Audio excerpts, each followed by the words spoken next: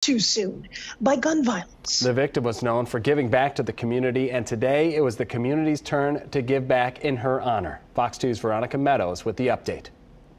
Oh, he's cute though. New shoes, new clothes, and lots of support. That's what some members of Alternatives for Girls walked into at the Footlocker on 8 Mile near Kelly in East Point.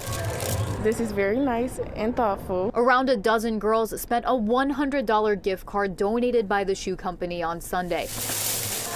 This shopping trip is in honor of 18-year-old Casey Willis. The former Footlocker employee and Alternatives for Girls board member was shot and killed last month in Highland Park. Her family's still in shock. This is the toughest thing I've ever had to do.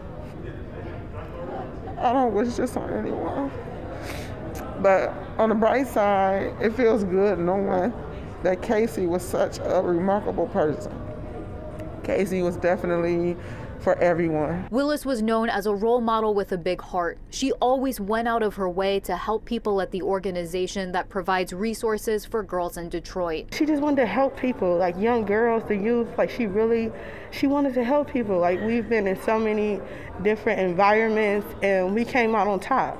And she wanted to share those experiences with young girls that this could be you.